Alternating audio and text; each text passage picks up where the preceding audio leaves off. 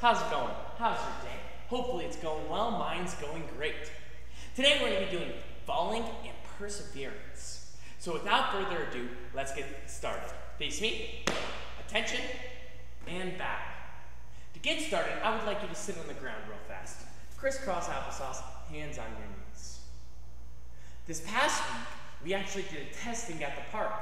We got to go outside and have fun and do a whole bunch of things. Now, at the park, a lot of the kids there showed perseverance. It was a very hot day, and at any point in time, they could have gave up. But they didn't. So let me ask you guys, what is perseverance? Well, perseverance is never giving up. So say it with me, say never, giving up. Perfect, say it again, never giving up. It means constantly trying your best and never stopping. Now put your feet together. Slowly rock back and forth. So let me ask you a question real fast. What is one time in life, one time that you've experienced that you really wanted to give up, but you didn't? Think about it. Think about it. Well, let me tell you one of mine. One time, I was running a mile. And about halfway through, I found it hard for me to breathe. It was getting very, very hot. Now, at no point was I in danger. I just really didn't want to run anymore. But instead of stopping, I kept pushing myself forward. And that was the fastest mile I have ever ran. See, I was tired because I was pushing myself so hard. And if I would have given up halfway through, then I wouldn't have such a fast mile time. I'm sure you guys have your own story where you pushed yourself past where you felt comfortable to make sure that you could finish. A lot of people at the park probably has a story from this past weekend. Now, speaking of perseverance, I want you to touch your knees to the ground and then touch your nose to your toes. At certain points, you're going to want to come up, but I don't want you to, okay? I want you to hold it down as long as you can. Are you ready? Go! Now, if you need to wave out your feet to get all the stinkiness away, I would have done that before, but now would also be a good time to do that. All right, hold it, hold it, hold it, and bring your nose up and say crisscross applesauce. Now we're going to get started on our main lesson today, falling and standing up. Falling and standing up. Now, to fall it's important to do it the right way. There's a wrong way to fall that we can seriously hurt ourselves. So, let me talk about some of the wrong ways to fall. So first, a wrong way to fall is like this. Why is it wrong? Well, if I put my hands down, I'm going to hurt my shoulders. Now, when I'm falling from the ground, it's not a big deal, but if I was falling from standing and I landed here, ouch. Another wrong way to fall is to fall flat. Ugh. Feel free to try that out as long as you're not on hardwood floor. Keep your back straight and fall straight back. It doesn't feel great either. And finally, and I would say the most dangerous way to fall is to fall like this. What did I do wrong? What did I do wrong? Let me do it again. Let me see if you can spot it. Ready? Go.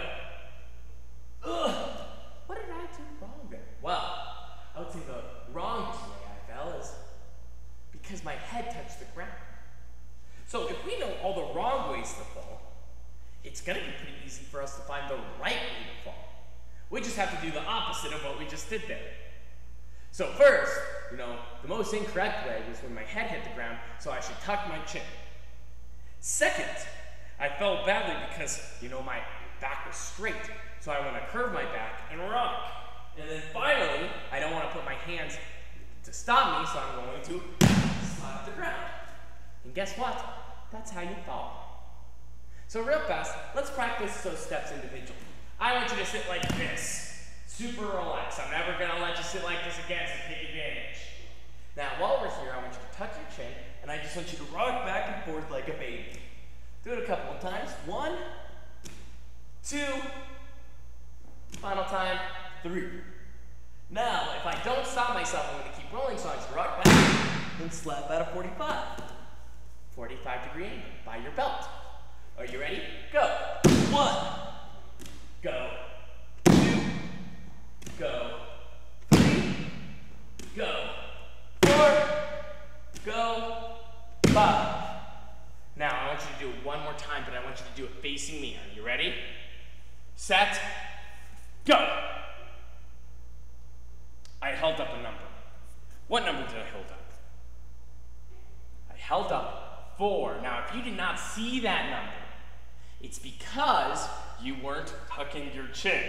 So this time I want you to tuck your chin and see if you can see the number. Are you ready to fall? And fall.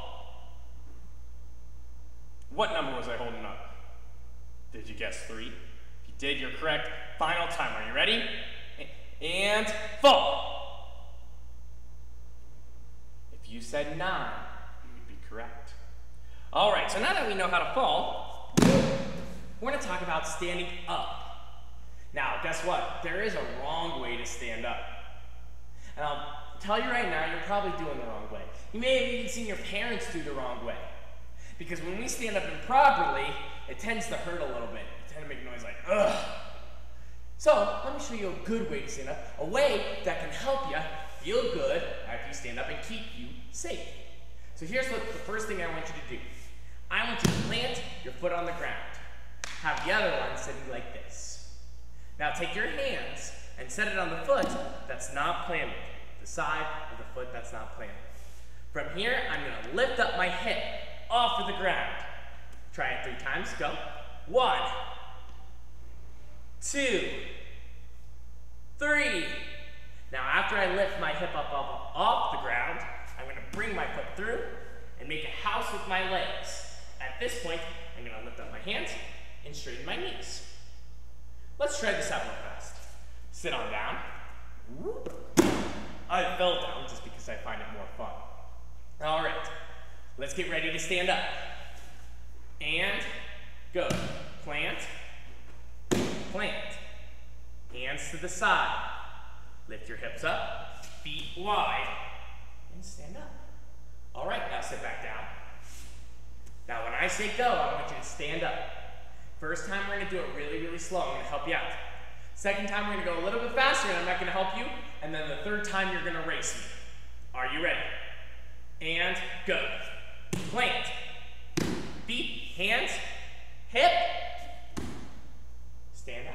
Perfect. Sit back down. All right, let's go a little bit faster. Ready? Go.